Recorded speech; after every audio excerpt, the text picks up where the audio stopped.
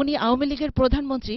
এটা আমি আমি আমি আপনাকে বলছি কেন উনি আওয়ামী লীগের প্রধানমন্ত্রী, একটু পরে আগের উত্তরটা দিয়ে নেই। তো তখন উনি বললেন এই ব্যাপারটাতে বিএনপি জড়িত।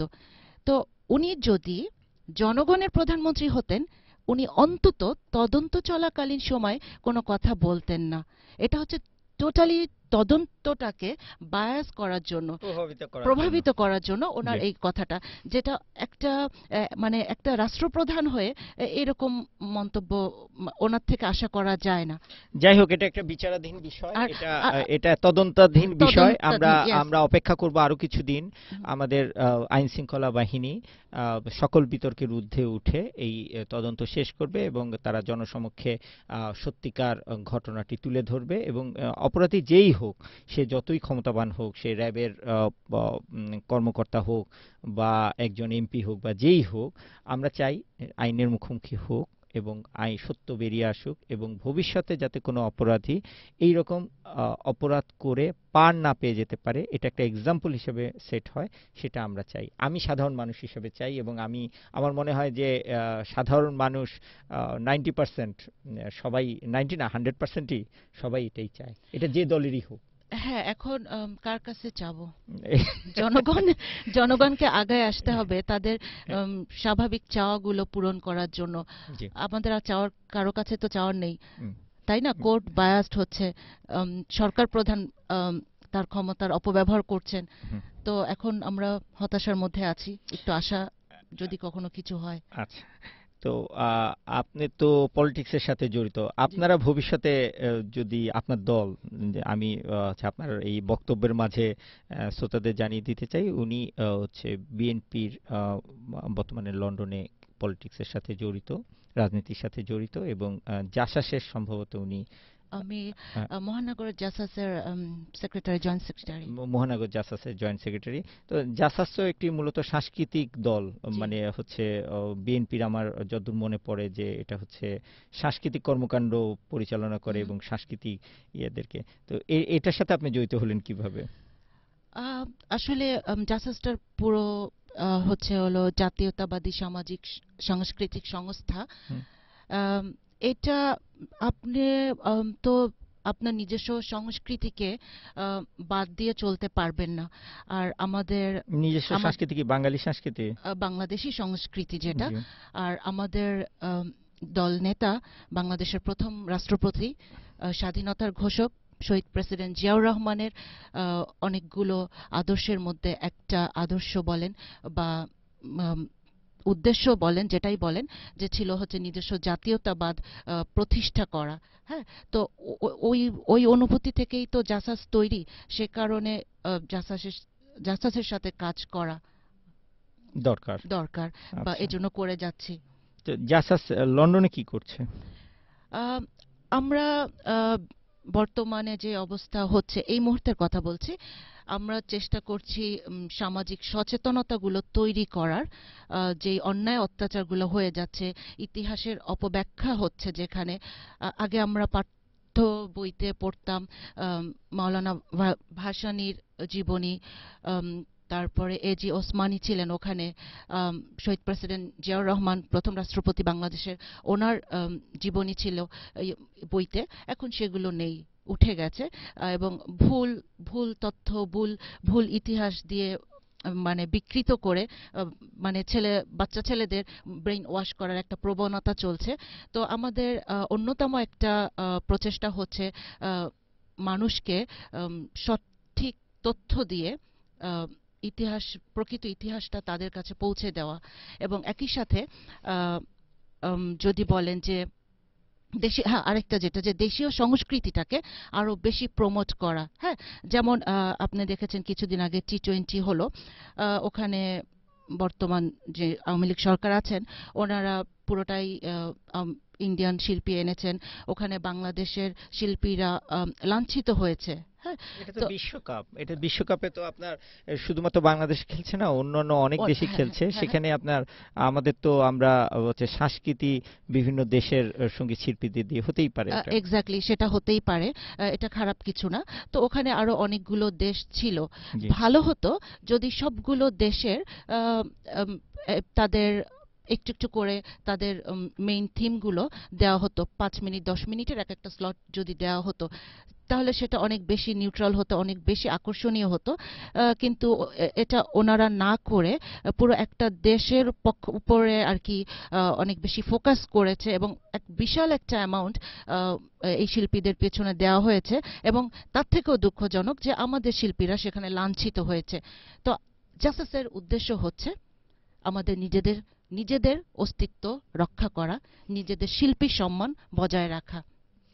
তখন যদি পাকিস্তানি কাউকে শিল্পীকে আনতো তাহলে তো আপনি বলতেন যে আমরা হচ্ছে সরি আওয়ামী লীগ পাকিস্তানি হয়ে গেছে। আমি আগেই বলেছি পার্টিসিপেন্ট যে কোনো কান্ট্রি তারা আনতে পারতো, 10 জন 15 জন যেটাই হোক। আমাদের এখন যেই মানে ফরেন পলিসি যেভাবে চলে, যেই নীতিগুলো, সেই নীতিগুলো মেনটেন করা যে কোনো যে কিছুই করতে পারে, এটা তো অসুবিধা নেই।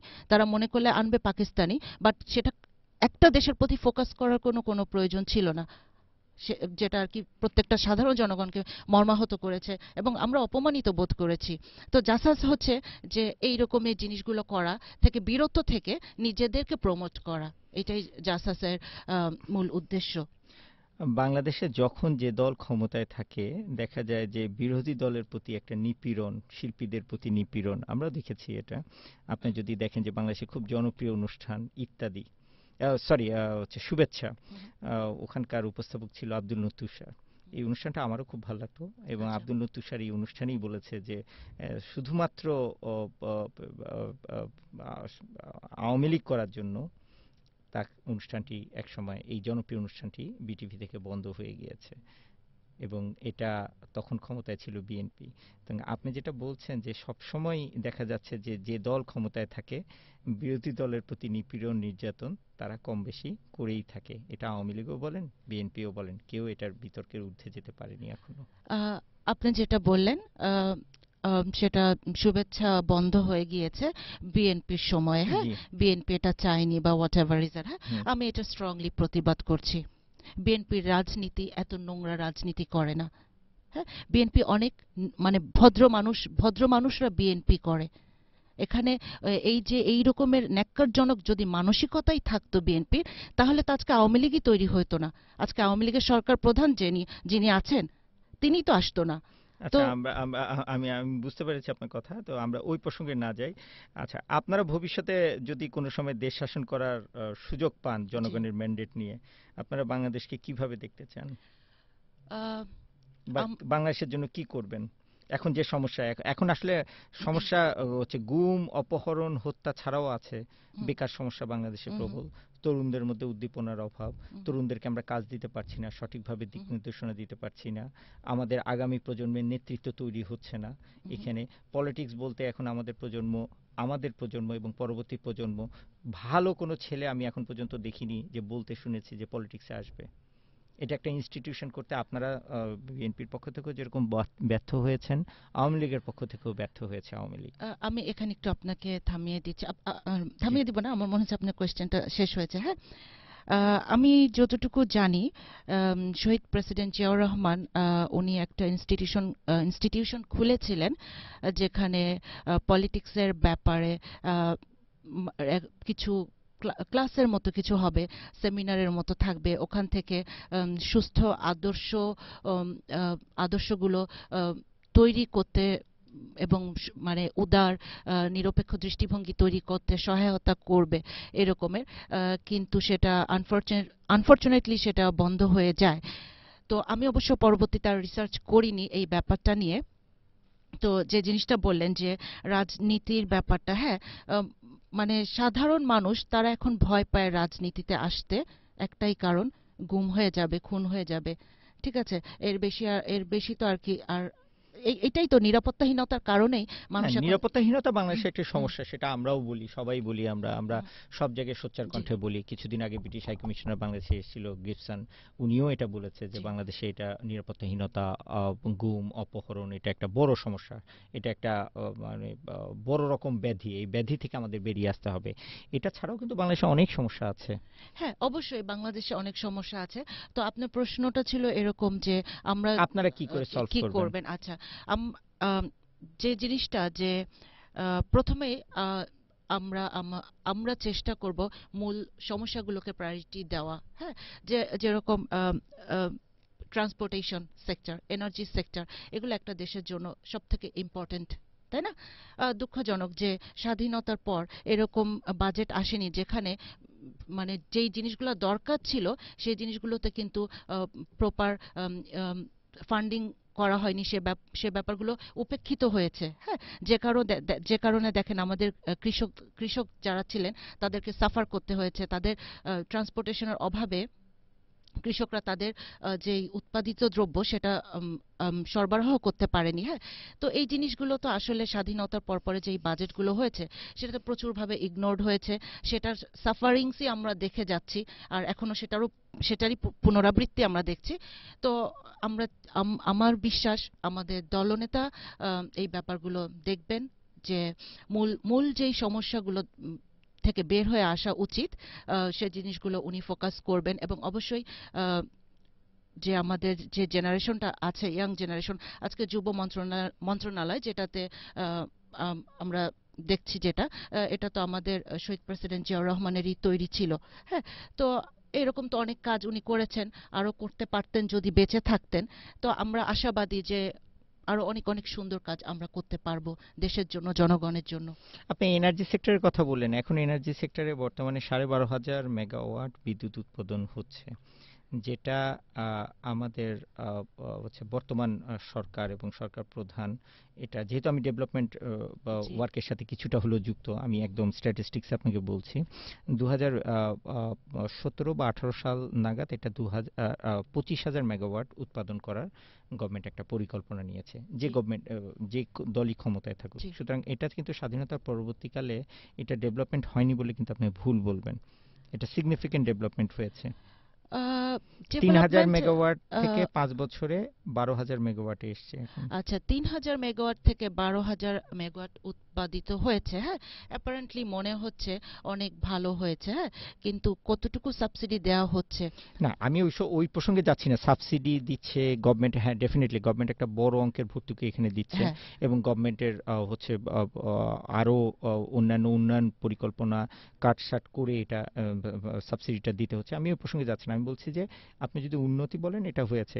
এখন যদি আপনি দেখেন ঢাকায়, আমি রিসেন্টলি গত 1.5 মাস আগে আমি বাংলাদেশে গিয়েছিলাম, লাস্ট 1.5-2 মাস আগে। তো তখন দেখেছি যে ফ্লাইওভার হুম। যেটা এখন কুড়িল থেকে বিশ্ব রোড পর্যন্ত এবং হচ্ছে মহাখালী পর্যন্ত যে ফ্লাইওভারটা হয়েছে, যোগাযোগ ব্যবস্থা কিছুটা হলেও উন্নতির চেষ্টা করতেছে। কিছুটা হয়েছে, মানে আমি এভাবে বলবো, ফ্লাইওভার বানাচ্ছে আবার ওই ফ্লাইওভার গুলা ভেঙেও পড়ছে, ফ্লাইওভার গুলোতে ফাটলও দেখা দিচ্ছে। হ্যাঁ, সবই হচ্ছে তড়িঘড়ি করে হচ্ছে। কিন্তু আমরা, মানে আমাদের জনগণ, আমরা বিশাল একটা গোষ্ঠী জানতে পারছি না আসলে এক্স্যাক্টলি কি হচ্ছে ওখানে। হ্যাঁ, যেই কনস্ট্রাকশন কোম্পানিগুলো ওখানে কাজ করছে তারা আসলে কারা? হ্যাঁ, যেমন আপনি দেখবেন যে কিছুদিন আগে আহ, এই যে আহ, সমুদ্র ইয়েতে করলো যেটা, আহ, তেল খনির ব্যাপারে 3টা ব্লক তারা ইন্ডিয়ার হাতে দিল। কিন্তু আমাদের সাধারণ মানুষ হিসাবে আমাদেরকে জানানো দরকার ছিল যে এখানে আরো যে টেন্ডারের মাধ্যমে যে ইন্টারন্যাশনাল যে টেন্ডারটা তারা দিয়েছেন, আর কোন কোন দেশগুলো এখানে পার্টিসিপ্যান্ট হিসেবে ছিল, এবং তাদের অফারটা কি ছিল। আহ, ওনারা ভারতের সাথে সেটা করেছেন, কিন্তু আমরা জানি না এটার খেসারত আমরা কিভাবে দিব। আমি বুঝতে পারছি আপনি জি। যেটা বলতে চাচ্ছেন, ফ্রিডম অফ ইনফরমেশন, আমাদের জনগণকে যথাযথভাবে তথ্য দেওয়া হয়নি, কিন্তু আপনারা তো সংসদেই যান না, আপনাদেরকে তথ্য কিভাবে দিবে? সংসদে যাওয়ার পরিবেশ নেই। জনগণকেই দিক, টেলিভিশনের মাধ্যমে দিক। পরিবেশটা তো তারা সৃষ্টি করেনি, তাই আচ্ছা, না? সে কারণে যাওয়া হয় না। তো যাই হোক, আমি একটু ভিন্ন প্রসঙ্গে চলে আসি। আপনারা women's British Bangladesh women's forum নিয়ে আপনারা কাজ করছেন। জি। তো এখানে এই সংগঠনের মাধ্যমে কি বাংলাদেশের নারীদের কি কোনো সহায়তা আপনারা দিচ্ছেন আহ, সেটা বাংলাদেশে? সেটা আসলে এই মুহূর্তে আমরা করছি না। আমরা শুধুমাত্র ব্রিটেনে বসবাসরত বিভিন্ন দেশের মহিলারা যারা বিভিন্নভাবে আর কি নির্যাতনের শিকার, এবং বিভিন্ন, মানে যারা they feel that they R lost, আমরা তাদের পাশে থেকে আপাতত কাজ করছি। আর এমনিতে আমার একটা নিজস্ব সংগঠন আছে, বিবেক, ওটার নাম। তো ওটা আমার ফিউচার প্ল্যান হচ্ছে যে আমাদের মহিলাগুলো, মানে জেলে যেই মহিলাগুলো রয়েছে বাংলাদেশে। বাংলাদেশে, আচ্ছা। ওখানে তাদের হিউম্যান রাইটস গুলো নেই। হ্যাঁ, তো ওটাতে আমার কাজ করার ইচ্ছা আছে ইন ফিউচারে। এখন জাস্ট আমি একটু নিজেকে প্রিপেয়ার করছি ওটার জন্য। শ্রোতামণ্ডলী, আমরা ছোট্ট একটা বিজ্ঞাপন বিরতিতে যাব। আমরা কথা বলছি তসলিমা তাজ। উনি ব্রিটিশ বাংলাদেশ ওমেন্স এন্টারপ্রেনিউর ফোরামের এখন জেনারেল সেক্রেটারি হিসেবে কাজ করছেন। সেই সাথে লন্ডনে জাতীয়তাবাদী দলের রাজনীতির সাথে উনি যুক্ত। এছাড়া ওনার আরও কিছু পরিচয় আছে, সামাজিক সাংস্কৃতিক সংগঠনের সাথে উনি জড়িত এবং নারীদের পক্ষে একটি প্রতিবাদী কণ্ঠস্বর। নারীদের যে কোনো সমস্যায় উনি বেশ যথেষ্ট প্রতিবাদী আমরা শুনতে পাচ্ছি ওনার বক্তব্যে। আমরা বিরতির পরে আবার কথা বলবো তসলিমা তাজের সাথে। শ্রোতামণ্ডলী, বিরতির পরে আমরা আবার চলে আসলাম সময় রেকাল সেকাল অনুষ্ঠানে। আজকে আমরা কথা বলছি তসলিমা তাজ, নারীদের অত্যন্ত প্রতিবাদী কণ্ঠস্বর। উনি ওমেন্স ব্রিটিশ বাংলাদেশ ওমেন্স ফোরামের এখন জেনারেল সেক্রেটারি হিসেবে কাজ করছেন। সেই সাথে উনি সিলেটের আলাপ নামে একটি অনলাইন পত্রিকায় লেখালেখি করেন। তো কতদিন ধরে লেখালেখি করছেন আপনি? আমি আসলে খুব বেশি দিন হয়নি লেখালেখি শুরু করেছি। আম, এটা শুরু কি করলাম আর কি। রাজনীতি কেন্দ্রিক লেখা লেখা নাকি নারীদের পক্ষে লেখা? আম, আমি সিলেটের আলাপে আসলে আহ, রাজনীতি রাজনৈতিক কলামগুলোই লেখার চেষ্টা করি। তো মাঝে মাঝে একটু অন্য টপিকে চলে যাই, যেরকম ভ্যালেন্টাইন্স ডেতে কিছু লেখা, আচ্ছা। বা বিভিন্ন দিবস, নারী দিবস, ওটা আমার মাঝে মাঝে থাকে। বাট আমার মেইন ফোকাস এরিয়াটা আমি পছন্দ করি রাজনীতির উপরেই। আচ্ছা। তো আপনাদের এখানে নারীদেরকে নিয়ে আপনারা অনেক কিছু চিন্তা ভাবনা করছেন এবং কাজ করছেন। সামগ্রিকভাবে নারীদের অবস্থান বাংলাদেশে আপনি বললেন যে হুম। হচ্ছে এখনো অত সুদৃঢ় হয়নি, গুম হত্যা রাহাজানি চলছে বাংলাদেশে। তো এই জায়গা থেকে বেরিয়ে আসার জন্য আপনি নারী হয়ে কি করছেন বাংলাদেশের কনটেক্সটে? আচ্ছা, আম, আসলে আমি এটা বলতে চাচ্ছি আপনাকে যে আমি নারীকে মানুষ হিসাবে প্রথমে দেখতে পছন্দ করব, বা দেখতে অবশ্যই মানুষ, স্বাচ্ছন্দ্য বোধ করব। অবশ্যই মানুষ। তো ওভাবেই বলি যে মানুষ হিসাবে কি করা উচিত। হ্যাঁ, প্রথম কথা হচ্ছে সচেতনতাটা দরকার। হ্যাঁ, এটা যতক্ষণ পর্যন্ত আমাদের না আসবে ততক্ষণ আমরা আসলে কিছুই করতে পারবো না। হ্যাঁ, এই সচেতনতা আমরা না হলে, আমরা সেলফ এডুকেটেড যদি না হই, তাহলে আমাদেরকে প্রত্যেক ক্ষেত্রেই ধোঁকার সম্মুখীন হতে হবে। হ্যাঁ, একটা ধোঁয়া, একটা অন্ধকার, এইসব কিছু আমাদের সামনে বারবারই চলে আসবে। তো এজন্য প্রথমেই হচ্ছে যে আমি বলবো সেলফ অ্যাওয়ারনেসটা তৈরি করার প্রয়োজন নারীদের প্রথমেই। আচ্ছা, সেলফ অ্যাওয়ারনেস, এটা তো আসলে আমাদের হচ্ছে বাংলাদেশের নারীদের অবস্থান তো অনেকখানি নিচে সামাজিক হচ্ছে কনটেক্সটে। যে নারীরা এখন দেখতে পাচ্ছি আমরা গার্মেন্টসে কাজ করছে, তাদের সংসারের কিছুটা দায়ভার নিচ্ছে, সংসার দায়িত্ব নিচ্ছে। আগে কিন্তু নারীদের অবস্থানটা এটা ছিল না। আগে যদি নারীদের অবস্থান দেখতেন চার দেওয়ালের মধ্যেই বন্দী ছিল। সে অবস্থা থেকে অনেকখানি এগিয়ে এসেছে। এবং যদি আমরা বিশ্বে বাংলাদেশের যে কয়েকটি জিনিসের জন্য বাংলাদেশকে বিশ্বে পরিচিত, তার মধ্যে একটা হচ্ছে নারীর ক্ষমতায়ন। হুম। এটা আমরা খুব গর্ব করে বলি। আমরা উন্নত বিশ্বের যে কোনো দেশই এটা বাংলাদেশকে একটা এক্সাম্পল হিসেবে দেয় যে নারীর ক্ষমতায়নে বাংলাদেশ অনেক কিছু করেছে, অনেক কিছু করেছে। তারপরেও আমরা বাংলাদেশে মৌলিক যে সমস্যাগুলো নারীর, যৌতুক, তারপরে নারী নির্যাতন, অ্যাসিড নির্যাতনের মতো দুঃখজনক ঘটনাগুলো ঘটছে এবং এটা আমরা অবশ্যই নিন্দা জানাই।